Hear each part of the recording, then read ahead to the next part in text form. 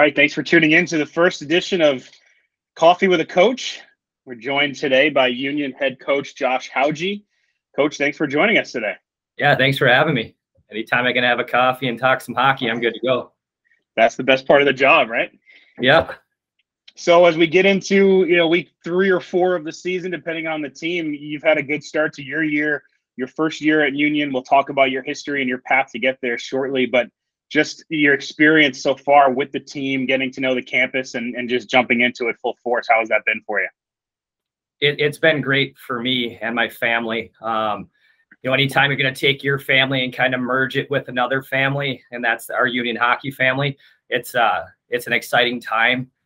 Family is something that we talk about and preach and want to make sure that, we're making sure that everybody feels welcomed and valued. And everybody's done that to me and my family here. So pretty fortunate to be at a spot like Union. And you're, as a first year coach, normally you talk to a first year coach and there's a lot of new things, there's a lot of moving parts. But one thing for you in terms of familiarity is the ECAC. You were at Clarkson for 7 years before Union, now transitioning over into the head coaching role. You are no stranger to success in this league after being there with Clarkson. How much of a comfortability factor is that for you to be able to at least know the teams, the opponents, the rinks, and kind of slide into that a little bit smoother? Yeah, I think when you look at the ECAC, you're recruiting student athletes that want to be pro hockey players, guys that, want to challenge themselves and get to that level, but also want to get a really good education along the way. And, we know what the value of a degree from these schools can do for you after hockey. So I think just knowing that, it makes it so much easier to sell recruiting wise. And then when you go to a place, it's nice to know exactly, hey, this is where the locker room is. This is how this team's going to play. So you have a level of familiarity. And before we get to that first win, dial it back even a few weeks or a few months. What was it like that first meeting with the team? I know that's something that a lot of fans always want to know about, and you don't have to give away any of your secrets, but walking in as a coach myself at a much lower level, walking into that room for the first time, meeting the players and knowing, all right, this is our group. How did that go for you? What was that like? I mean, it's you want to make sure you have a perfect message and that everything goes well. And I mean, that's not life. I mean, everything's not going to go completely perfect, but I just wanted to thank them for giving me an opportunity and allowing me to come into their locker room. At the end of the day, I'm never going to score another goal. I'm never going to block another shot. I get to sit back and kind of direct a little bit, but they're the ones that are going to win games, and they're the ones that have to buy into what we're the way we're trying to play. So I just wanted to thank them right away for giving me that opportunity, and then, let them know that they're going to be the ones that set the culture. They're going to set the standard. And Saturday night, we talked about it before the game of setting a standard, and they were going to be the first ever team to play in a new era.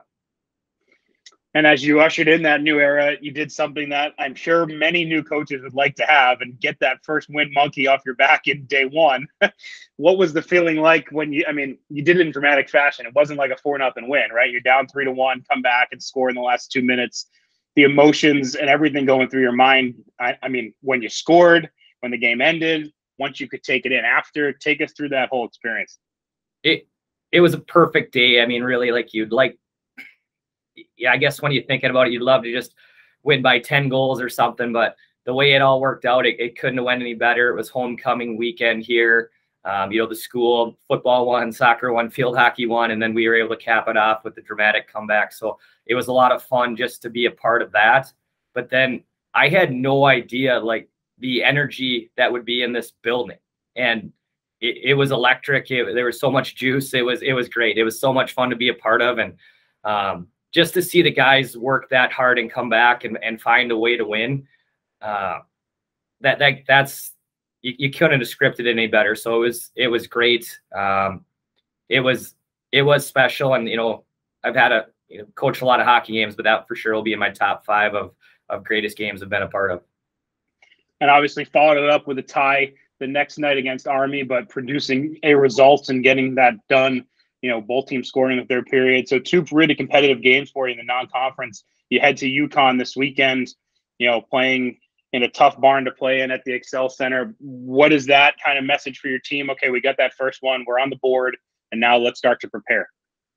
Yeah, we talked about setting a standard of just competing and working hard. And I thought we did a great job of that this first weekend. And, you know, each day we're going to try to get a little bit better and just continually take steps as a group. And this will be our first, you know, road weekend, so to speak. I mean, we'll be there, you get there tonight and then play Friday, Saturday. So we're going to have to bounce back and really have that kind of energy and effort that we did this weekend if we want to keep going. And this will be a good test for us, and we're excited to take them on. And dialing back one more to the first win, I'm sure you get a lot of phone calls, text messages, emails. Is there anything that stands out as, you know, one of those best messages that you got, something that made you laugh, something that made you smile? It is a family. Like when you come to a spot like Union, and just the amount of alumni that have reached out and, you know, just said, hey, we're so excited for you and happy to see, you know, you get that.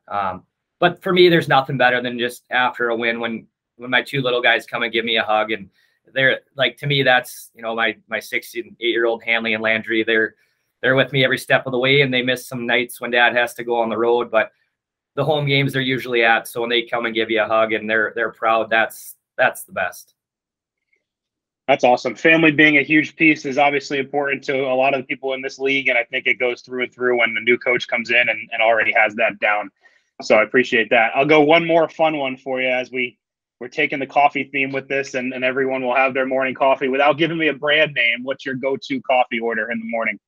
I like mine with just a little bit of milk, and I take it every day. So, well, we're going to start keeping a list of all the coaches' orders. So whenever anyone wants to butter somebody up, we know how to go into their office. So, Coach, thank you for joining us. Good luck at UConn this weekend, and we look forward to talking to you later in the year.